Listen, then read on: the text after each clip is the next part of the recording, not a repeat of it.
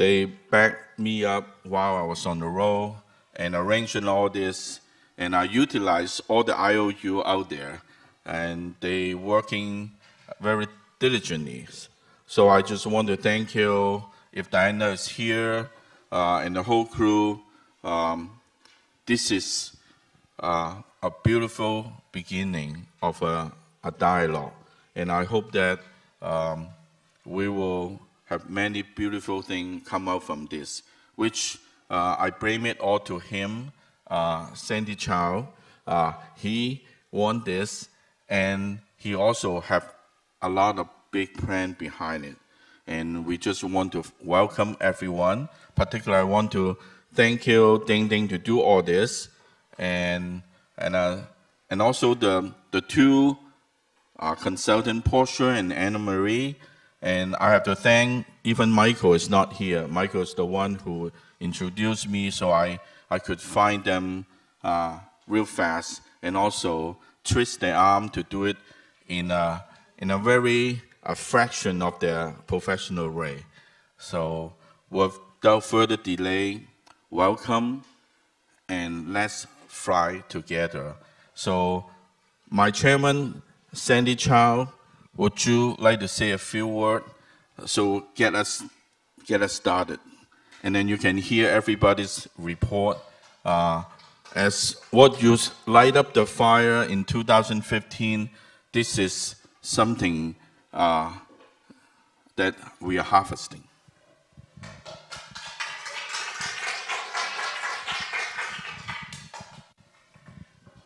Well, I really appreciate that everybody just spent so much of your very precious time to come over here. And then in California recently, is that the light up the fire is not very popular. So therefore, it's bad for your health, and then you might lose your house sometime. And then literally, it's just for the purpose of to get the Asian Americans strong. Sometimes it's actually worth to lose your house, because what we are doing coming here, I think it's very important. We are not really for our own benefit. We'll all work together for what purpose? I think we're all working together to hope for a better future. We're hoping, I think the Asian Americans in this country are very, very, have similar beliefs and similar moral standards and similar ethics. We care. We come to this country, and then like our forefather and like everybody, because they are looking for a brighter future. A brighter future for what? It's a brighter future for our future generation. I think it's important. So therefore, we have to put everything in order, because we want a brighter future for our future generations. It is so important. It's because we are at a moment that we think we have a lot of resources. We think the world we can dominate, and then we can exchange or whatever. But somehow, the allocation of resources requires significant national policy, the trade and everything. And then we have to take advantage of the new technology to move forward. And then we have to look at the limited amount of resources that we have, like energy, like fossil fuel, and everything. And then we find out recently in California is so important. Just a campfire created pollution so severe that sometimes the pollution blew to the rest of the world. So therefore, the world is still very small. We just have to be very careful of that, and then we have to be very treasure what we have, and more importantly, this is one country if we have a will, we can make some differences. We can participate. So therefore, it is our goal that we will participate and we won't be counted to make some differences. So this is why we're here, because we want a better future, because we are thinking about our children and their children, that are we giving them the best opportunity? And also this country, are we contributed? Are we allowed to contribute for a better future? Because the reason why is this: the world is so precious, they're so small, it cannot be wasteful. It cannot be less optimal. So it is our responsibility to do that. We're not really, in my opinion, I'm not really come out to say, I need this right, I need this benefit, I need whatsoever. In my opinion, it is that this is such a precious world. It requires dedication and then ability to be a part of it that would make it better for everyone. Not only for Asian Americans, it's for everyone. And then for Asian Americans, I think we can contribute. Because we have 22 million Asian Americans in this country, which is amount, put it this way, it's a little between 6 to 7%. And then by 2040, there will be 40 million Asian Americans. We are the fastest growing group within this country. And Pew Research at one time it says somewhere between 40 to 50 years from today, Asian Americans would be the largest ethnic group. It could actually surpass the Hispanic. For that, in order to have equal participation whatsoever, as a matter of fact, as HP wrote me a notice that in 10 years, we're looking for 1,000 elected officers and hundreds of elected officers here and there, and I would say, we probably, Asian Americans, should have representation in the Congress. If we consider the same group, we should have 100 congressmen in the Congress. And then we should have 20 senators within it. So therefore, in order to do that, we need to get together. And about 18 years ago, the Vision America have a speech contest. The high school, the junior and senior from high school, they stand up. About 25% of them, the speech is just, I want to be the President of the United States. 25%. But in order to get to that point, it requires significant unification. We should do a lot of legwork in order to do that. And we need inspiration. There will be a lot of trial and errors. And then we should stand behind it. Because that is a common cause that we need to support. And then I am taking a very bold step.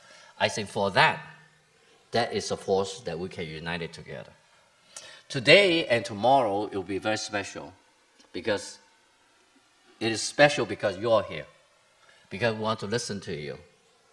Because we want to see all the energy behind you, how we can harness all the power. And then whether we can do something together in the same direction that is coordinated, we work like a concert and we orchestrate like a concert. I think this is so important because a lot of times, I'm sorry to be a little bit lengthy, and then let me tell you a story in 1979. In 1979, I was 2 years into starting my own company and find out it's very difficult to start your own high-tech company in 1970s. Because there's a general sentiment say, that Chinese, you are not good in corporate politics. Chinese, you're supposed to be very obedient and then not very creative. That was about more than 40 years ago, because the perception, the stereotyping, is very difficult.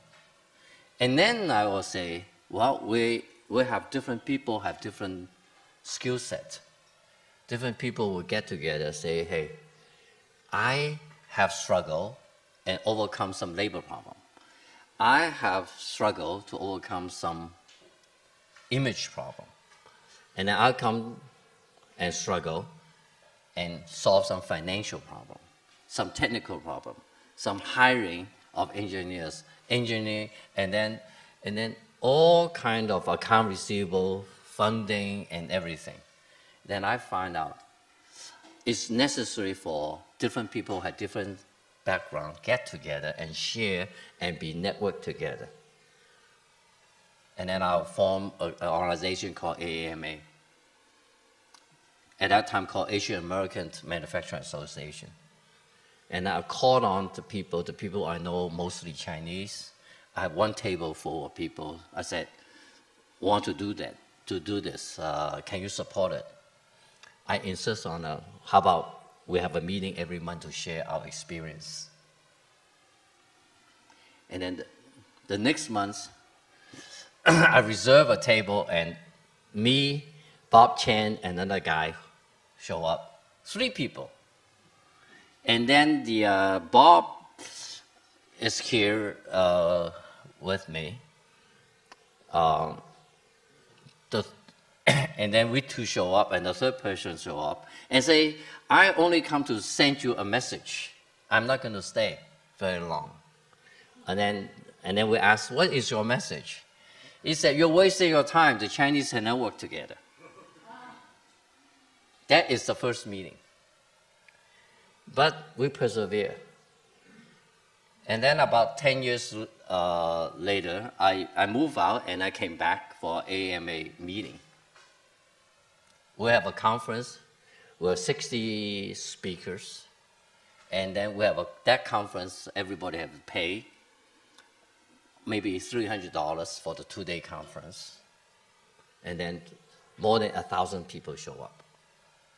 So therefore, basically, it's us. Do not underestimate the persistency of a meeting. Because if you persist, eventually, if it's for a good cause, things will happen. So therefore, basically, it's us. Even though we're at the beginning, I think working together is so important.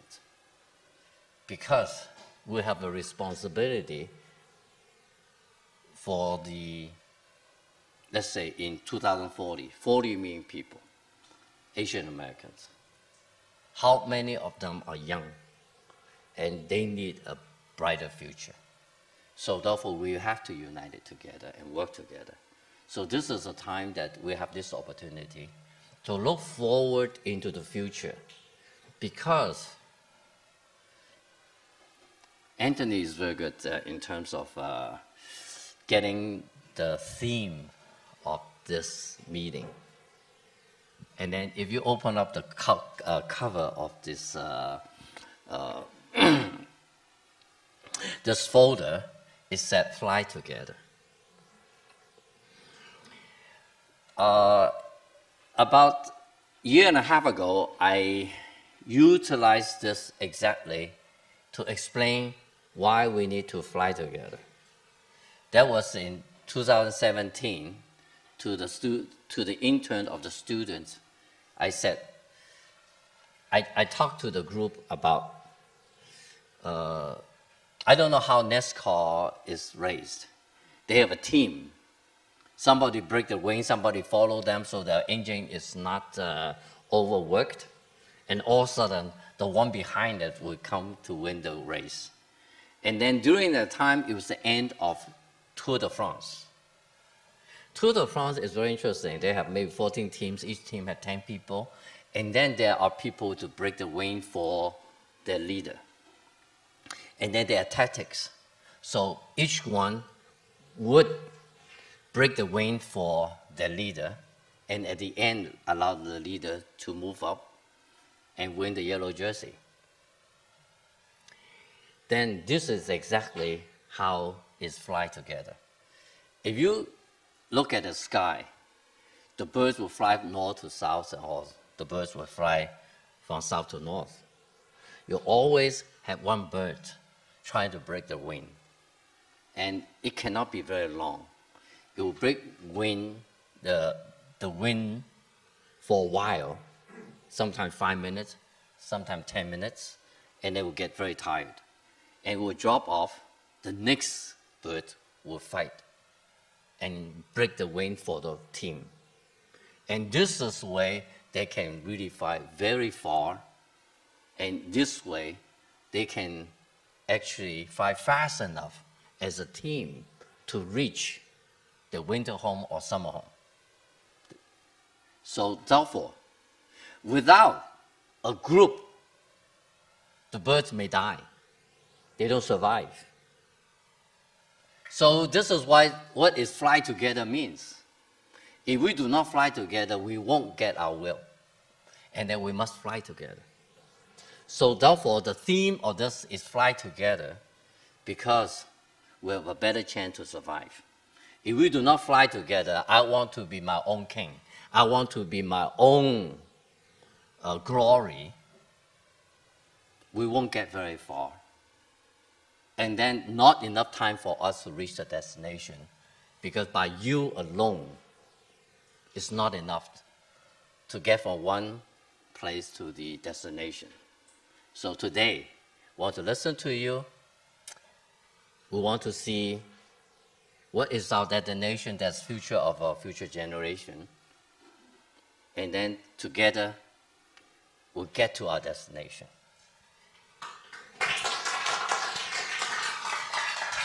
Thank you.